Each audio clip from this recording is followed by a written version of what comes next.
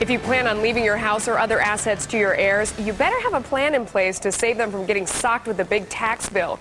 A large number of baby boomers own more than one home, and many of them don't realize how much of their worth is subject to estate taxes. So how do you avoid handing over a big chunk of your estate to Uncle Sam?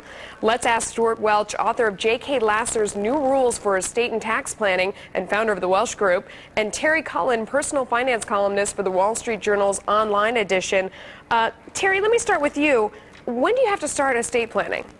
Well, essentially everybody should have an estate plan. Every adult really needs As of what age would you say? I would say as soon as you enter the workforce. What you're doing with an estate plan, setting up a simple will, you're making sure that your loved ones know what your wishes are, which actually helps them should anything happen.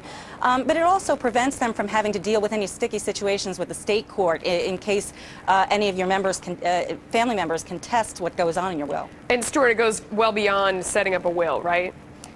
It does. Actually, Melissa, we find that like 80% of adults actually either don't have a will or their will is out of date. So there's a lot of, the first thing is people, if you don't have one, you need to have one drafted. And if you do have one and haven't reviewed it in the last, half a dozen years, you need to have it reviewed. But I think one of the biggest problems that we see is in the trust area, that people actually leave their money to their children too soon. So if they're minor children, the typical will actually leaves, sets up a trust, and those assets come out of trust at the age of majority, which for most states is age 21. And we think that that's way too young. Why? For them to get that kind of money. So you think they just can't handle it at that point?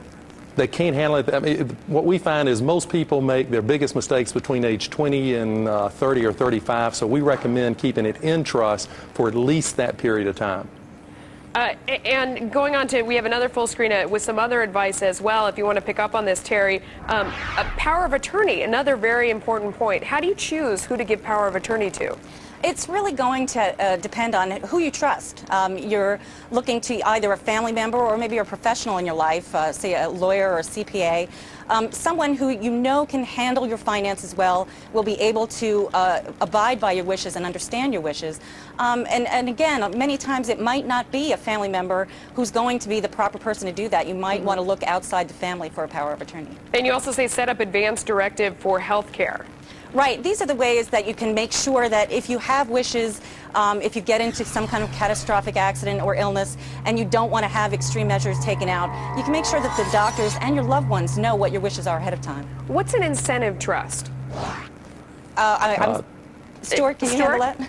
Yeah, Melissa, that's we see a lot of people that are particularly the wealthy are very concerned about leaving assets to their children and those assets serving as a disincentive for them being productive citizens.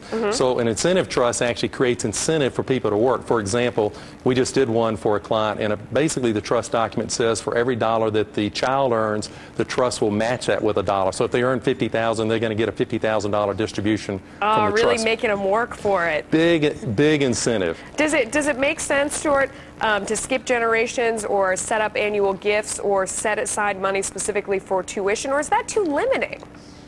Well, I think the answer is yes to all of those. Generation skipping trusts are a great idea. It's a little bit complicated, but basically you're going to leave the money in trust for a lifetime. That also has some creditor protection capabilities there, but a lot of people are reducing their estate through annual gifting. And by the way, that just went up from last year, $11,000 per person to $12,000 per person. So a couple can give $24,000 a year to as many people as they want. Terry, besides not planning really quickly, what's the biggest mistake that people make in estate planning? I think they don't talk to their family members about their wishes ahead of time. A lot of people think that money issues and their own wishes are kind of taboo. It's an uncomfortable discussion. They don't want to have it. But really what happens is then when something does happen, family members might have conflict because they're misunderstanding what your wishes might have been, and it leads to a lot of unnecessary hurtful feelings. All very good advice. Thanks so much for joining us. Stewart Welch, author of J.K. Lasser's New Rules for Estate and Tax Planning, and Terry Cullen, personal finance columnist for the Wall Street Journal's online edition. And stay tuned for Power Lunch when we take a look at the opposite side